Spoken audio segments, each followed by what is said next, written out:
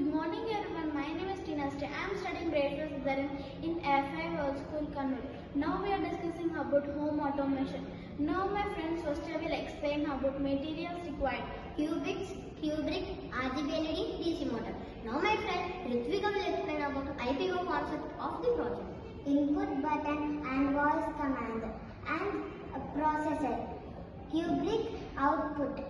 RGB LED and DC motor. Now my friend Yashwant will explain about how the robot will work. When we command to switch on the fan and light, then will be switch on. If we command to switch off the fan and light, then will be switch off. Now my friend Tina will operate the robot. We can operate the robot in two ways. One way is clicking the button, one way is giving the command. We can press the button and we can on the fan. We can press the button and we can off the fan. We can click the button and we can on the light. We can click the button and we can off the light.